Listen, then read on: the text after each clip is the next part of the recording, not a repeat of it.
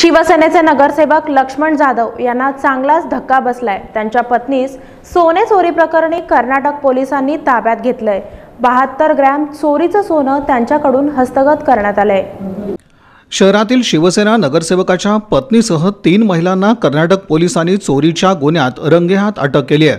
या 3ही महिलांना सोलापुरात आणून कर्नाटक पोलिसांनी विविध सराफांकडून सुमारे 20 तोळे सोन्याचे दागिने जप्त केलेले आहेत।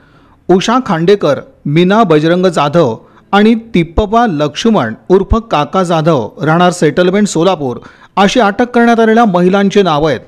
तिप्पप्पा जाधव ही महिला सोलापुरातील शिवसेनेचे नगरसेवक लक्ष्मण जाधव यांची पत्नी आहे।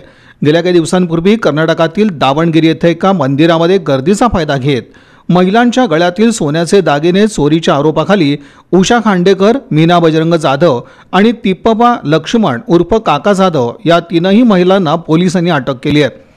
दरम्यान नगरसेवक जाधव यांनाही यात आरोपी केले जाणार असल्याचं पोलिसांकडून सांगण्यात आलंय। दरम्यान घटनेची नोंद बदामी पोलीस ठाण्यात झाली आहे। याआधी त्यांनी बेळगाव, सौंदत्ती, शिवमगर, तीर्थहळ्ळी, दावणगिरा, उक्कडगात्मी या ठिकाणी चोरी संदर्भातील गुन्हे दाखल आहेत।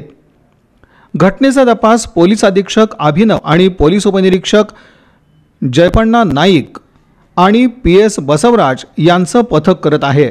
नगरसेवक पत्नीस सोने चोरी प्रकरणी अटक करण्यात आल्यानं सुवर्णकारात मोठी खळबळ उडाली आहे। इकडे गुन्हा उघडकीस येताच भाजपाचे नगरसेवक नागेश वल्याळ हे गुन्हे शाखेच्या कार्यालयात दिसून आले। सेनेचे महेश धाराशिवकरही इथं दाखल झालेले होते। एकूणच प्रकरणी दिवसभर चौकशी, माहिती, विचारपूस असं सत्र सुरूच होतं।